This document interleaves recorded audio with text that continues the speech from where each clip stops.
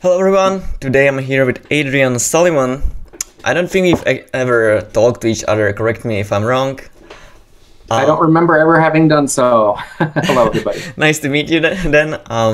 For people who don't know, Adrian played his first Pro Tour at 97, so that's like a really long time ago. But I think you're mostly known for like, you know, building all these like weird decks. You're like really good at the Magic game theory. You also did like some coverage. What I remember you for is that you actually played your, maybe you cannot do that anymore, but you used to play your cards like up front. let's get to that later. How is it going? How is it going? Don't forget. How's it going? Well, it's a strange world. The last time I played in-person Magic was leading into going to Grand Prix Detroit about a year ago, and that was the first event that was canceled. Mm-hmm. But as I was getting close to that date, I kept getting more and more nervous about going because I couldn't figure out how to be safe from COVID and play in a Magic tournament. Yeah. So the last year has been strange because I played a little bit of Arena before this year, but I haven't ever taken a break from Magic ever since I started playing. Oh, really? Seriously? Yeah, so it feels like a break. Mm-hmm. Even though, you know, I'm playing on Arena, Arena is not paper, and I love paper, so. Did you always play around about like the same amount during all these years, or is it like fluctuating? Sometimes you play more, sometimes you play less? I think the best answer to that is when I figured out that there was a competitive Magic world, when I found out there was a Pro Tour, right? And I'm going to call it a Pro Tour, even if it's a Mythic Championship or if it's a purple dinosaur, whatever they call it. When I found out there was a Pro Tour, there was always a drive to do that, to qualify for that, to play in a more competitive arena. I've always been a really competitive person, and I've had greater or lesser successes at different periods of time, but I've never stopped that drive once I learned about a Pro Tour. Mm-hmm. So basically your answer is that you like always played a lot. Is that what you mean? Or yeah, always played a lot. I mean, when I think there's more or less, I think when there are different incentives at different periods of time. So for example, at one period of time, I was qualified for events based on my worldwide standing with my DCI rating. Mm-hmm. So I played less then because the incentives meant that you'd play less, you know? And that was kind of a sucky situation where you're like, I want to go play in these events, but the format of it means that if I don't make the top 8 of this tournament, that I'm going to lose points.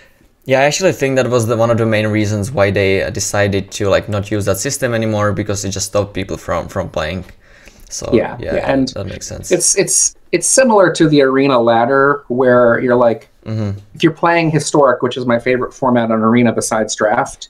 At a certain point, if you're, you know, in the low numbers, you can't even experiment in Arena because there's not a good place to play an experimental deck in Historic. Whereas at least if you're playing in Standard, you can experiment by getting out of the ranked area and play in a non-ranked area and just be like, oh, you know, I've got this idea for a Standard Goblins deck. No problem. You can try it. No big deal. But if you do the same thing in Historic, you might just, you know, drop out of the invitation to the next qualifier. I actually didn't know that was the case. I thought that you can just play Historic for fun as well. I didn't know that. You can play the Historic events, but there's no unranked Historic. Like you're either playing in the Historic events, which are incredibly casual, or you're playing in ranked events or ranked games. Yeah.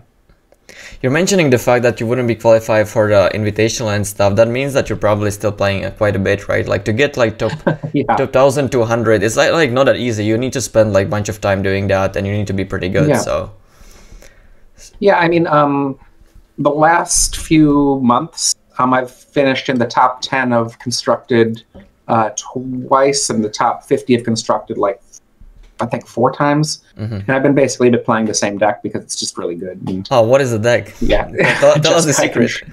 Jeskai Control. Oh, is that in Historic? Yeah. Well, no, I mean, the person that is the progenitor of the historic build. Some people have taken it and played it. Like I know Wyatt Darby has been having some success with it too. But it's basically, if you see the 4 Valakut, what's it called? How am I forgetting the name? Awakening? Yeah, I think the flip card, the double-faced card. If you see that with like Narset and with I remember that deck. Yeah, that deck. And when I played against it, I was like, "Oh, this deck seems really sweet." You were the one who designed that deck. I had no idea. Yeah. Oh, you're kind of known for like building all these decks. Like sometimes, you know, they're kind of wacky, maybe not as good, but sometimes they end up being really good. Was it always like that, or like how did that happen? Do you just think that you kind of get it, or is it just fun for you to make the decks, or like what is going on with that? It's a little bit of both. I was talking with my friend Brian Kowal, and Brian Kowal is pretty well known for having built a lot of decks, especially in the past. He's probably most famous for being the guy that made Panza. But one of the things he and I were talking about is the area that we came from was near Chicago, and the Chicago area was so crazy with how competitive it was in the beginning of the game. But there was a particular group of people that made it specifically difficult. A little group of pros made a team, and then in addition to making this team, they made a secondary team. And the way that their method worked was, if you were on the team and you played somebody else on the team, whoever had the higher rating would just automatically win in the tournament. And then if you were on the B team and you played against somebody on the A team and they weren't qualified, the A team player would automatically win. And so what would happen is the A team would go to tournaments with a deck, a good deck. And the B team would go to the tournament with the deck that would beat the A team's deck. And what the B team got out of it was they got cards from the A team. And then when the A team was qualified, you could still play in qualifiers when you were qualified then. They would continue to enter tournaments to block. And so many B team players would qualify, and all of the A team members would qualify. And this was like an organized group of good players doing it. And so what the ramifications for that was, everyone in that area from the north, from Chicago to Milwaukee to Madison down to Indianapolis, they all formed teams when no other area was forming actual organized teams. And this group of people were so good that we tried doing rogue decks, Brian and I, to break out of it, because the players were better than us. They were just better players. Like, for example, Bob Maher was one of those players, and he's in the Hall of Fame. And he was really especially good back then. And one of the things Brian said to me this week, because we just talked about this, was that maybe if we had just knuckled down and played the classic good decks of the time, we would have done better. But we were, I think, intimidated by these players. And so we started developing our own decks. And the thing is that we were very good at it. And so we ended up having a number of successes. And then I created a think tank of players from all over the world to collaborate on decks. And so, for example, Saul Maka, who made The Rock, Mike Flores, Bill Macy, who was one of the people that made Stompy, Jamie Wakefield, who's an old school, like, big name back in the day, Mike Donay. I collected them into a think tank, and then we all helped each other win in our respective parts of the country. So it wasn't necessarily the fact that you just had a passion for it. You just thought that gives you a chance to beat these people that you think were better than you, right? Yeah. And I think that there's still something to that, but it's not as pronounced because the hive mind makes decks so fast now. Yeah. That it is often a better thing than just being a creative on your own. So, for example, the Sultai Ultimatum deck that exists right now, I was working on something like that, and I was thinking, oh, this is some really good stuff. The Vorn clicks, this, that, the other. But at the end of the day, by the time I got to a point where I was starting to think there was something there, the hive mind had created a very good version. And that very good version, I hadn't caught up to it yet. And now that I had done all this work, they were still way the hell ahead of me, Yeah. It has to be very different before, right? Nowadays we have Magic Arena, everything is on the internet, so the value of actually making your own deck isn't actually there. But before, I assume it was different. Like I'm not really sure. I didn't really play that much. If you can maybe like talk about it. Was it like a, you know, because even though I understand that there wasn't that much information, everyone probably knew what like was the best deck, right? So I'm just like curious better if you actually. Oh, was that not the case at all? It depends on what era. Like when I started, not everyone knew what was the best deck, for example. Maybe a year later, websites had sprung up that helped the people that knew that those websites existed. So, for example, the dojo. If you knew that the dojo existed, you had better information. Before the dojo, it was Usenet news groups, which were like very, very in the weeds of the internet. I mean, basically like a less public version of Reddit. And then eventually enough sites existed that like there was reasonable information.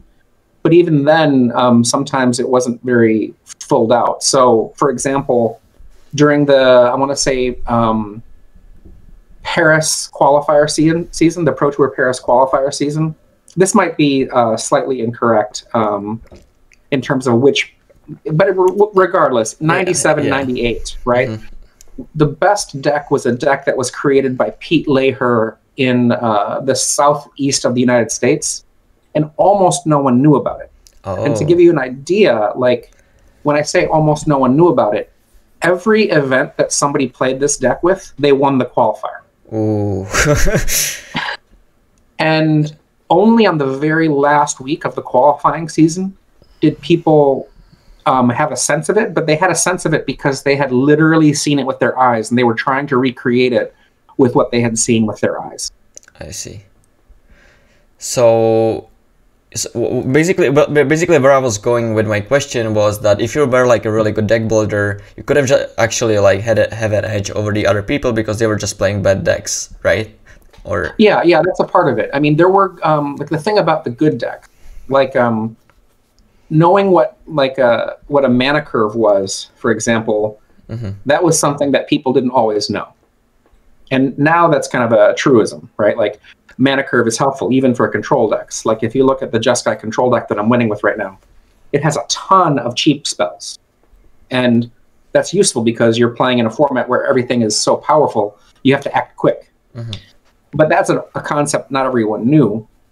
And very slowly people figured these things out. And as that happened, better information got out. So, you know, Wizards of the Coast's official website started printing more decks. New websites showed up, like a website called Brainburst. So now there was the Dojo and Brainburst. And then there was New Wave Games. And then there was Star City Games. And these other sites started emerging, making it so that there was more. But like the best decks were largely passed around person to person, or on very fringe sites that eventually people got more in touch with. But initially, I mean, you'd go to an event, and I remember playing High Tide, the combo deck High Tide at an event in like 1998 or 1999. I forget which year that was. And there was clearly... I'm sorry to interrupt. What was the win condition of a High Tide back in that day? Well, in my deck, the win condition was Stroke of Genius. So you would stroke them for the kill. There were some people that used other choices, but that was wrong. Every version that ran Stroke as the only kill, that was the correct choice. But there was a guy sitting next to me, and he clearly had a homebrew deck. I could look at it, and I was like, he had created kind of a zoo deck, if you know what I mean by zoo. But it was his own choices. Like I could tell that it was not the normal choices. The choices looked smart and they looked interesting, and I watched him play as I played my match, and he finished 3 turns of Magic over the course of his match because his opponent was Memory Jar. And so they played 3 turns of Magic total for the entire match. And he was just so dejected and everything. But the thing about his deck was clearly a homebrew, but he had ideas that made sense. You know, he just happened to play against somebody that he had no chance against. Like, what are you going to do when you're laying a Curd Ape and they're going, you know, Lotus Petal and into it, you know, exploding all over? I understand. You mentioned the Jeskai a couple of times in Historic. I'm actually playing a lot of Historic now as well because the next qualifier is in Historic. I'm actually playing Blue-White which is somewhat similar. So I'm just curious to know why you think adding the red is better, because, you know, obviously your mana is a little bit worse. You don't get access to maybe like Field of Ruin and some of the utility lands. So I'm just curious to find out. Sure. I think that in almost every matchup, Jeskai is better. Where that's not true is in the mirror, the blue-white deck has a 50-50 chance, give or take, the innovations it has versus itself. Whereas the Jeskai deck versus blue-white has it's one of the worst matchups imaginable. It's really bad because we're both doing the same stuff, but you have castle and I don't. Yeah. So like the castle, and you have field and I have no basics. So those two things. You don't have, well, that's really bad. Yeah. It's really horrible. But the reason that I think it's better is that the instant removal, especially a lot of the exile removal. So for example, I'm running Spray, Scorching Dragonfire, and Anger of the Gods. That removal also exiles, so you're a naturally strong opponent versus any of the graveyard recursion decks. So if you're talking about Jund Sacrifice or any of those decks that run cat food, the cat food decks are usually very easy to beat. And that's like one of the big contenders is the various cat food decks in the format. Whereas I think blue-white, they have to rely on a cage in order to make those things work out. And the cage is a fragile thing to rely upon. Are you playing like Gearhulk and stuff? Because I played against multiple versions of that deck, and some of them don't play that, and some of them do. So I just want to know.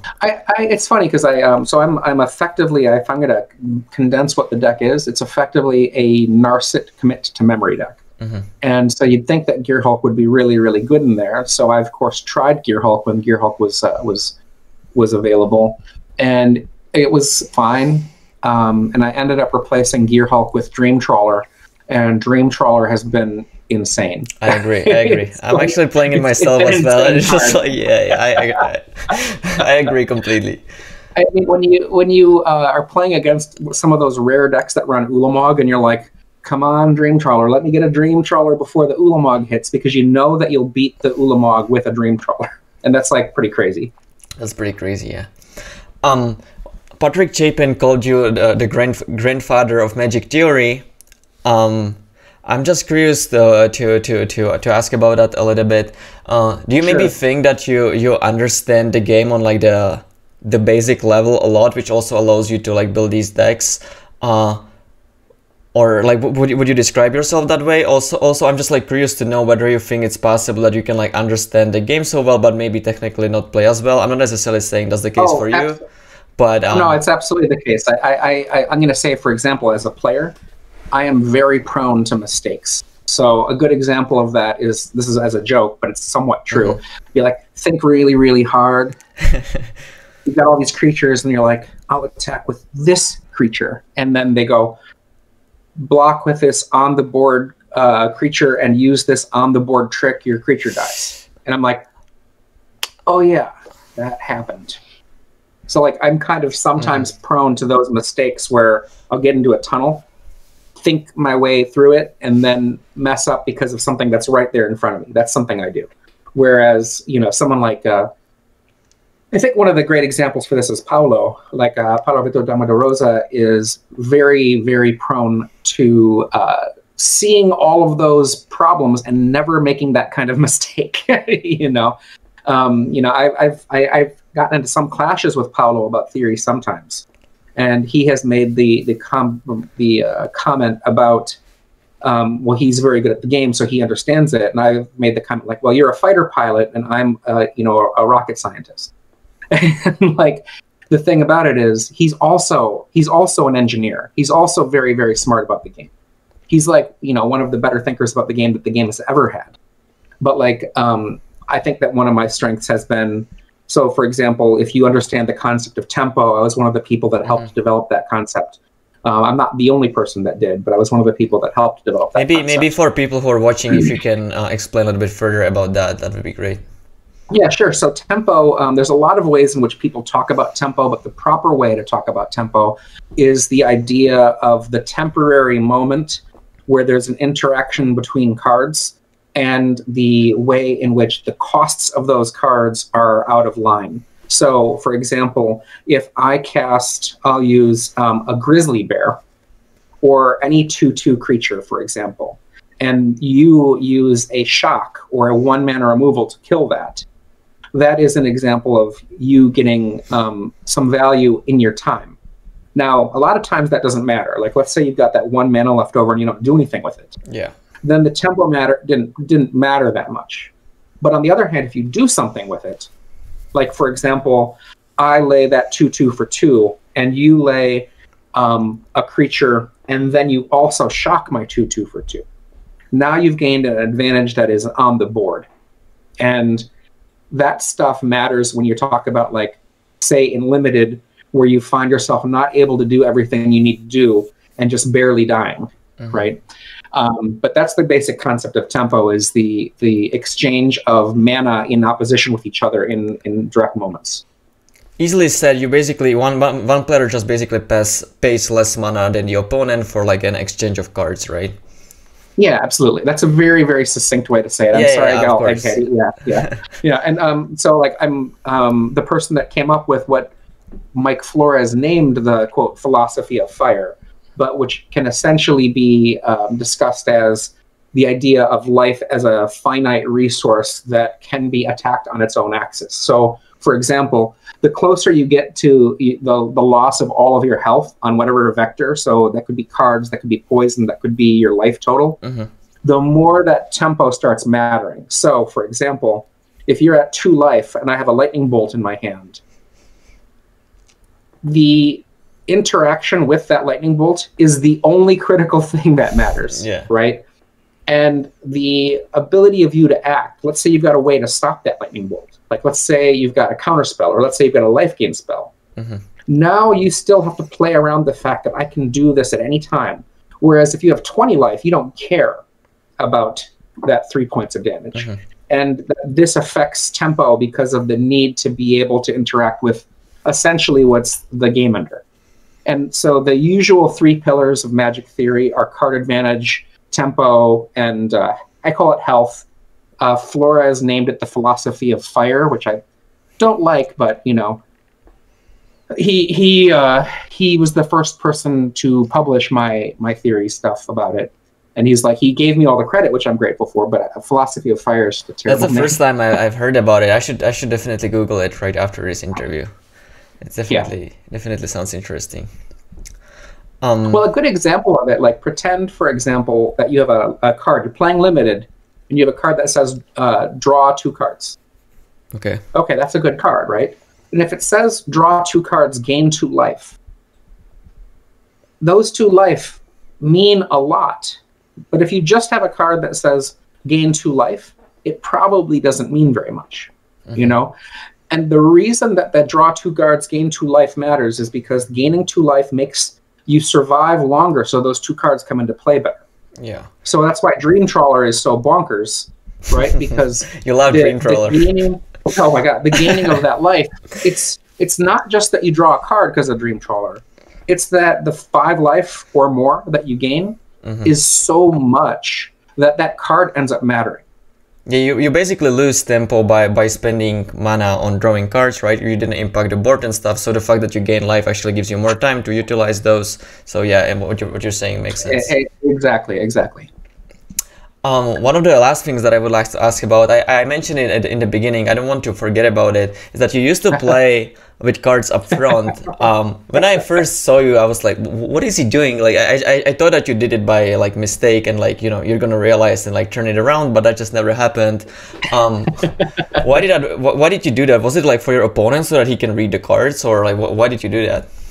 Yeah, it was exactly for that reason, actually. It started out in Tempest Block Constructed because I had some weird cards.